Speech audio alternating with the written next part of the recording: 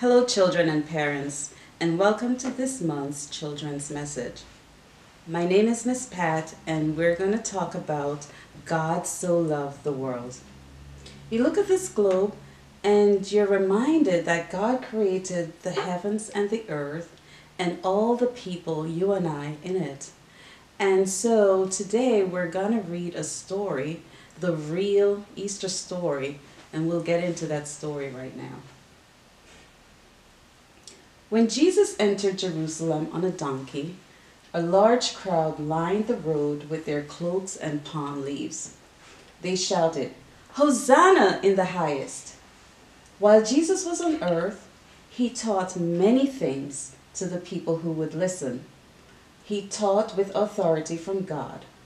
The chief priests did not believe that he was the Messiah, so they rejected his teachings and wanted to arrest him.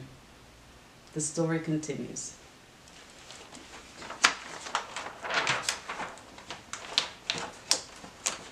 Judas, one of the disciples, betrayed Jesus for 30 pieces of silver and told the chief priests where to find Jesus so he could be arrested.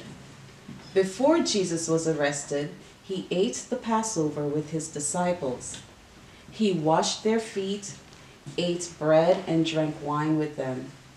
This was the beginning of the tradition of Christian communion. After they ate, Jesus took the disciples out to the garden called Gethsemane to pray. While Jesus was praying, some guards came and arrested him. He was put on trial by Pontius Pilate and was found innocent. However, the crowd still wanted to crucify him. It was a custom at Passover to release a prisoner whom the people requested. So to please the crowd, Pilate released Barabbas instead of Jesus. The story continues.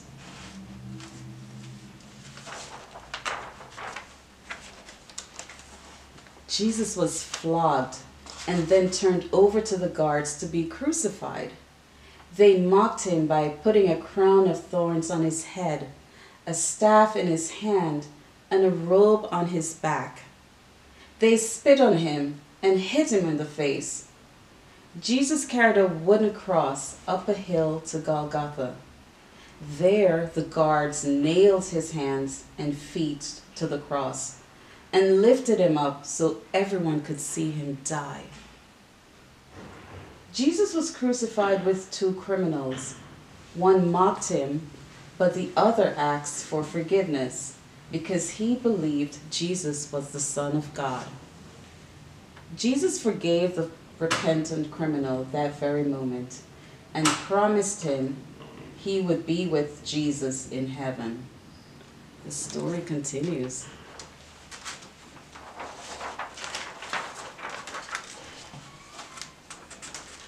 Darkness fell on the earth, and Jesus died.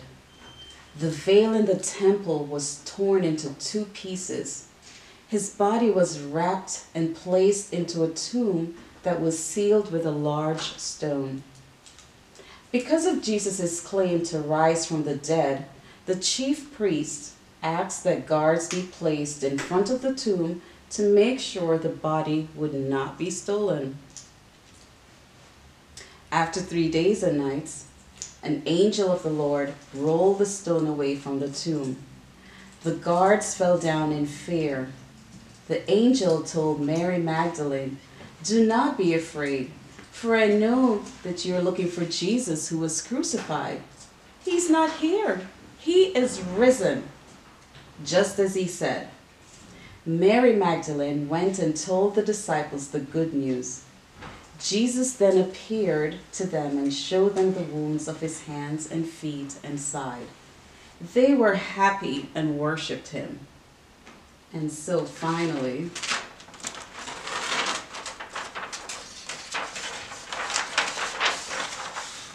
John 3:16, "For God so loved the world that he gave his one and only Son, that whoever believes in him shall not perish, but have eternal life." So children, remember, God loves you, God loves me, and he sent his only son to come and save us. So remember that as you go through Easter, that God loves you all.